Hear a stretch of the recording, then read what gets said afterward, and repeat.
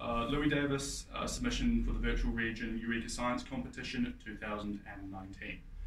P&I, a novel solution for drying damp homes.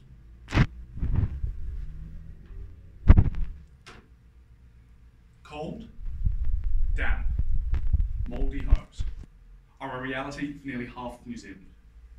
49% of us live in homes that are damp or show visible signs of mould, often in the most deprived parts of the nation. The simple fact is, the cost of either renovating or heating a home is too high for thousands. Something needs to be done. These damp homes come with their fair share of consequences.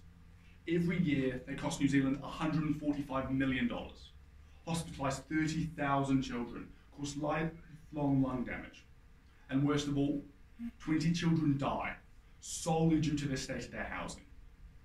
The previous national government has tried to fix this, but to no avail. The current Labour government has pledged to build 100,000 affordable homes. However, in a recent announcement, it was found that Kiwi builders are far behind schedule. So what do we do during this long waiting period before these adequate homes are available? Well, we need to dry these homes. And I would say we can do this by using a cotton material that has been treated with the polymer P&I PAAN, P&I for short. This material is extremely hydrophilic and hygroscopic, so much so that it absorbs 340% of its own weight in water vapor. And as this material is a fabric, it can easily be shaped into anything. For example, if it were in the shape of a roll, it would easily be moved. And what's more, it would have a very high surface area to volume ratio, meaning that the rate of water absorption would be quite fast. Then the aim would be to make this roll weigh about 2.5 kilos, and that way it could absorb 8 litres of water vapour, the daily amount produced by a family of 4. Now you may be thinking that drying this will be quite bothersome, but it won't be, because the polymer is special in the sense that at 32 degrees Celsius, which is the lower critical solution temperature, it undergoes a chemical change to become extremely hydrophobic. Below the LCST, the globule of the P&I polymer forms hydrogen bonds with water. The water molecules then reorientate themselves around the non-polar part of the polymer, and as such, entropy decreases, enthalpy increases, and it dominates the Gibbs free energy.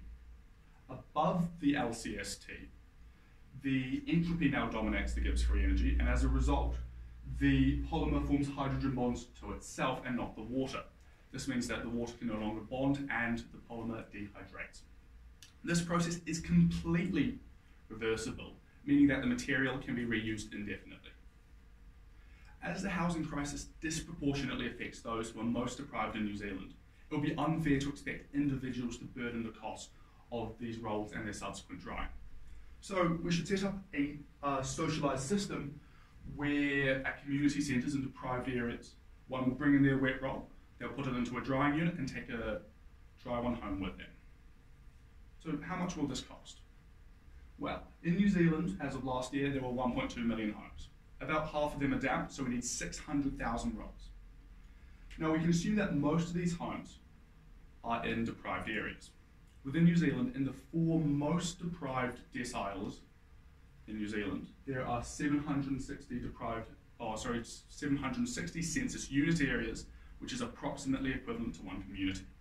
If we were to buy 20 industrial ovens per area, which would be able to dry the rolls, with an internal volume of 0.4 metres cubed, it would cost about $20 million, as they cost a bit less than $1,000 each. We would then have $125 million remaining for the rolls.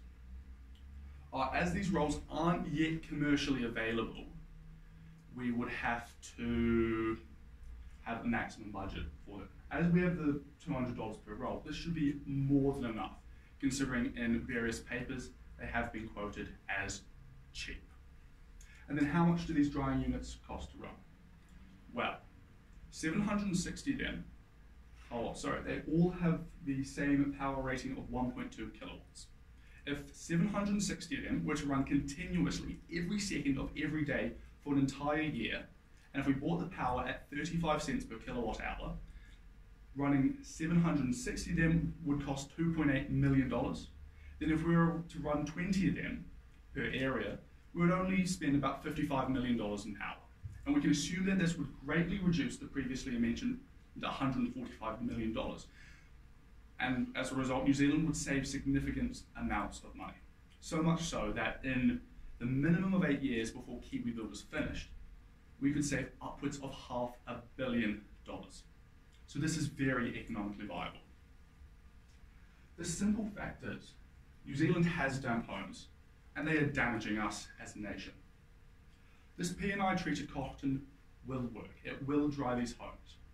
So all we need to do is obtain these drying units, get these rolls, and a warmer, drier, but most importantly, healthier future will be a reality for thousands of our worst off Kiwis. Thank you.